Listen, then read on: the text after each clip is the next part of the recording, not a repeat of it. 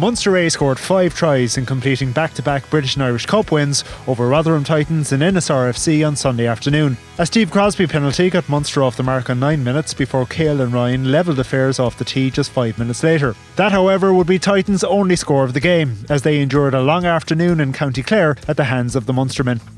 Peter McCabe and Sam Arnold both crossed for tries before the interval, Crosbie converting the latter, and Peter Malone's Charges had a commanding 15-3 lead at half-time. Academy back row Gavin Coombes continued Munster's rout of the Englishmen with Munster's third on 46 minutes, and with just over a quarter to play, Crosbie both scored and converted Munster's bonus point try. The icing on the cake came on the 69th minute when Academy prop Rory Burke dotted down for Munster's fifth after good work in the build-up from David Johnston, Evan Minturn and Darren O'Shea. Crosbie's final conversion of the day saw the men in red close out the game on a comprehensive 34-3 scoreline.